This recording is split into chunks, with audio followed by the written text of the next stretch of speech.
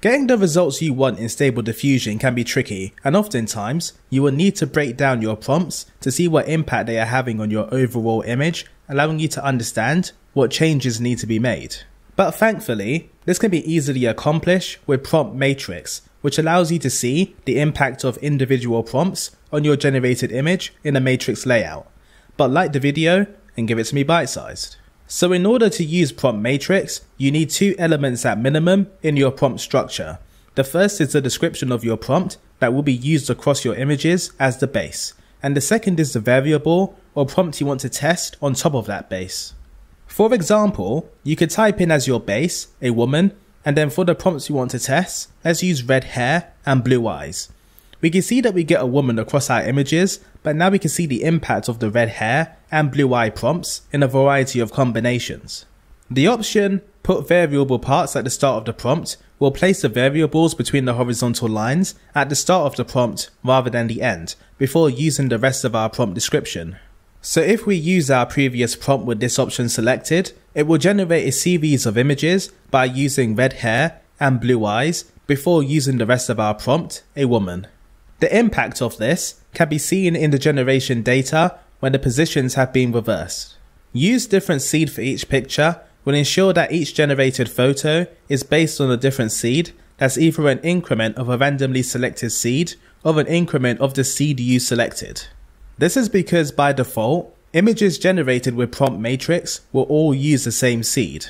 For example, if I generate a series of images on our old prompt and -1 for the seed, it will first of all choose a random seed for the first photo and then increment the rest of them by +1. And if I manually choose my seed, it will use that one for the first photo and then increment the rest of them by +1. This is useful for if you're searching for a more varied set of images. The option Select Prompt will let you choose whether to run this test for the positive prompts or the negative prompts. In our previous examples, I showed you how this worked on the positive prompts, but if we run it for the negative prompts, we can see it breaks down our image with and without fast -2, which is one of our embeddings. Select joining char or character will let you determine whether the horizontal line used to capture prompts are replaced with either a comma or a space and is used to determine the vocabulary of the prompt.